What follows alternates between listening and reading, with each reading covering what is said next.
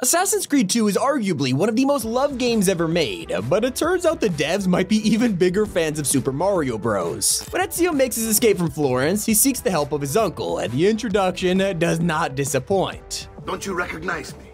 It's me, Mario! When it comes to Hitman 3, the story can sometimes be dramatic, and that's why fans were never expecting this Easter egg. If you collected bird eggs, went to the biker's hideout, and then threw them into a frying pan, the bike would become an escape route.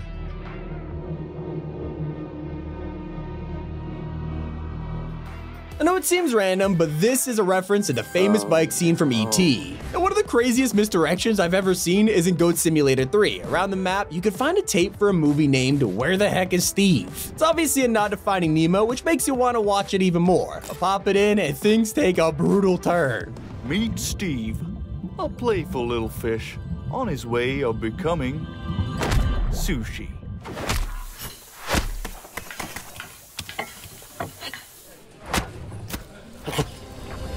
The last place you'd expect to find references is in the Talos Principle, but it's actually hiding quite a few of them, and my favorite has to be when you jump down this cliff. Walk through the hidden cave, and as you turn the corner, you'll find Han Solo frozen in carbonite. Single-player games always have the best secrets, and Kingdom Come Deliverance hides theirs in ridiculous places. As you explore the map, you might stumble across an unmarked grave. Most of us would just walk past it, but if you were curious enough to hit it with your shovel, it'd start digging up a body. Pretty underwhelming, it's just a skeleton. He's holding a broom and has a red cape, but that could mean anything until you look at his hand, revealing the golden snitch from Harry Potter. Yeah, this is a Quidditch player who had a really bad day. But then we have Serious Sam, which is the first place you would expect to find some secrets. So playing Siberian Mayhem, most people would see an outhouse and a swamp and immediately think, yeah, that's totally a Shrek reference. But if you wanted actual confirmation, just look at the back where it says, I mean, you get it. Over in Payday 2, they love messing around with hidden items like the parody of Ash from Pokemon. But something just as ridiculous as the Psycho Knife, which is made by Norman B. and Chucky. Any horror fan will know these guys. Norman Bates is from Psycho, and Chucky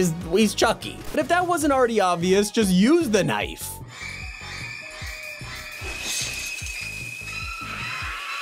Something even more obvious is in Goat Simulator 3. Once you leave the map in the Payday DLC, you'll find an entire biome inhabited by Rocket League cars. Yeah, you could join in and basically play an entire match with the other drivers. Now more recently, Fortnite added an emote called Toasted Coconut. You basically crack it open, put a straw in there, and toast at the camera. If this was any other game, no one would look twice, but it's Fortnite, so obviously there's some kind of reference here. Compare it to the toast scene from Great Gatsby, and it is an exact replica. They even added fireworks in the background of one of the trailers. Something more on the nose is Maneater. Basically, this game lets you play as a shark, and you just gotta go around eating people. Pretty fun, but you're so distracted by your killing spree that it's easy to miss a secret on the ocean floor. Dive all the way down, and you could find SpongeBob's house. But there is an unbelievably small Easter egg in Dying Light. Most of the secrets in this game are pretty obvious, so I'm shocked that people found this one. In the pit mission, you'll explore a huge headquarters, but on one of the desks, there's a pencil covered in blood. Feels like a random detail, and it's so easy to walk past it, but this is a reference to The Dark Knight, where Joker makes his pencil disappear. I'm gonna make this pencil disappear. Back in Cyberpunk, one of their most obvious tributes is in the Night City's PD laboratory. Right there on the shelf is a BB unit from Death Stranding. This ain't even a parody, it's just there. This wouldn't be a references video if we didn't talk about Just Cause 3, because there's more Easter eggs in this game than actual content. But one of the most underrated is when you visit Reino. On top of this building, two NPCs are looking over the balcony, one of them wearing this dress, and the other with a black and blue one. If you get it, you get it, but this is actually an homage to the dress that broke the internet a few years back, with everybody seeing like two different colors. From the most famous dress in the world to the most iconic movie scene in history, if you explore the misty swamps of Fallout 4, you'll eventually find two skeletons on a wooden door. Yeah, of course, this is the ending of Titanic, where Rose and Jack are stranded in the ocean. But you're probably surprised I haven't talked about GTA 5 yet, and don't worry, I was getting to it. Yeah, this whole game is made of references to pop culture, but one of my favorites is at the bottom of the ocean. Once you scuba dive all the way down here, you'll find the hatch from Lost, that most people assume it ends here, but that is a total misdirection. If you listen closely, someone is banging on the window from inside. Now, some players wondered if this was Morse code and translated it, only for the knocking to say, hey, you never call, how'd you fancy going bowling? Now, of course, if you played GTA 4, it's a nod to Roman Bellic and how he'd always ask you to go bowling no matter what. You couldn't escape the phone calls, and I guess being 100 feet underwater, it still doesn't protect you. Now, let's talk about Spider-Man PS4, because if there's one game that delivers on fan service, it is this one. But there is one Easter egg that nobody talks about. If you go to the Trinity Church and look at the clock tower, the hands are stuck at 1:21 p.m.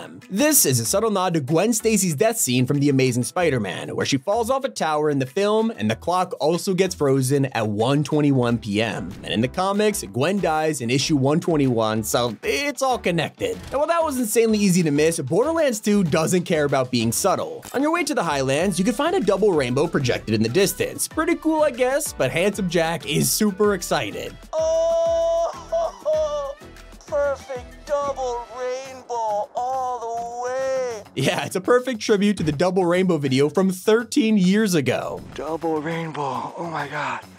It's a double rainbow all the way.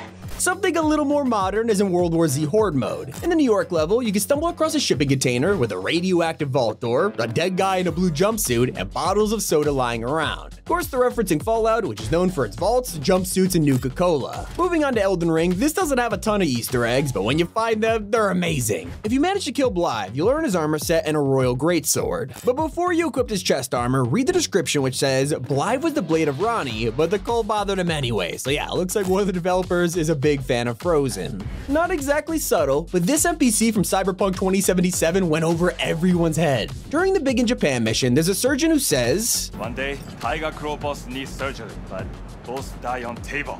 But there is secret. I killed Tiger Claw boss on purpose. If this guy is way too familiar, it's a reference to Hyde from The Office, a surgeon who killed the Yakuza boss and fled to America. My big secret. I killed Yakuza boss on purpose. Another game that references iconic franchises is Assassin's Creed Odyssey. If you head to this small island, you'll realize no one's here, but as you walk to the edge of the cliff, there's a circle of rocks on the ground. In the middle, one of them has a leaf face and 2 arms. Yep, it's a Korok from Zelda, and the rock circle's a nice touch. But you gotta appreciate the subtle movie reference in Crisis Warhead. As you walk through a frozen tunnel, there's a way to circle back and climb the upper levels, and here you'll spot a squirrel in the ice with an acorn. If any of you grew up watching Ice Age, this will be pretty familiar. It's a tribute to Scrat from the movies, who was infamous for collecting acorns and putting his life in danger with every single attempt. Unfortunate news, looks like he ran out of luck this time. Now look, I gotta bring up Cyberpunk again because they are killing it with the Easter eggs. In the desert outside of Night City, there's a random underground bunker that you can walk straight into. Good amount of loot in here, but if you look at the bodies on the ground, they've died in a pretty strange way. Once you watch 10 Cloverfield Lane and see what happens to Howard, it all makes sense. Now a game you likely haven't heard of is Pseudocats. It's an indie game where you play Sudoku with a bunch of cats. I mean, you probably could have guessed that from the name, but it takes place on apartment buildings in a city. And guess what? There is a chance you can look at one of those windows and spot a familiar face. In her full glory, it's the lo-fi girl studying for a test. Clearly, indie games have some underrated Easter eggs like Five Nights at Freddy's. Obviously, it's mainstream now, but at the beginning, this was just a horror parody of Chuck E. Cheese. So to pay homage to the franchise's origins and diss the restaurant at the same time, Security Breach has an amazing reference. You can find a customer complaint that says, the pizza we ordered was weird. Some pieces were different sizes or didn't fit together.